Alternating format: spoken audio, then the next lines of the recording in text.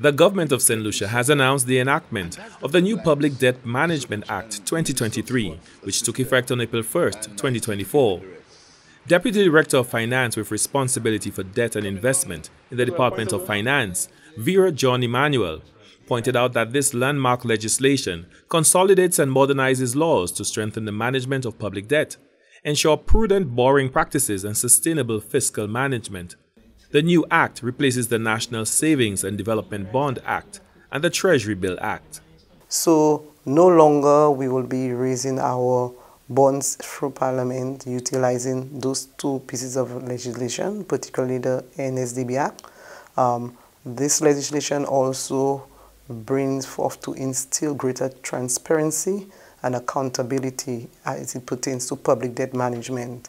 It requires government to report to Parliament in terms of the medium-term debt strategy, also providing audiences with what the approved borrowings was and how did the debt management unit went on to contract those debts, the terms and so forth. So much greater transparency will be coming into the Parliament through that piece of legislation.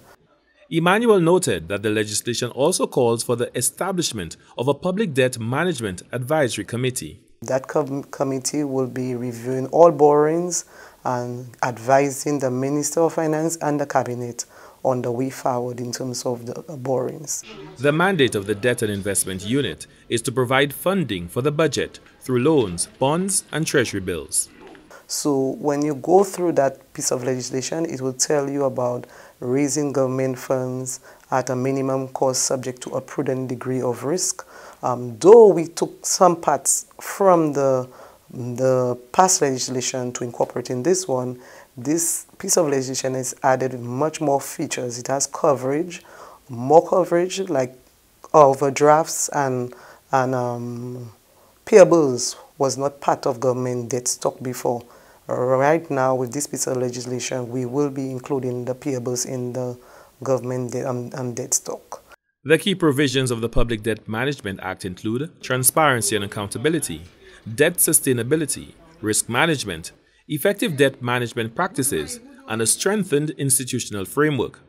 The Debt and Investment Unit encourages stakeholders and the public to peruse the legislation, which can be found on the websites of the Government of Saint Lucia, the Ministry of Finance, and the Eastern Caribbean Central Bank's website.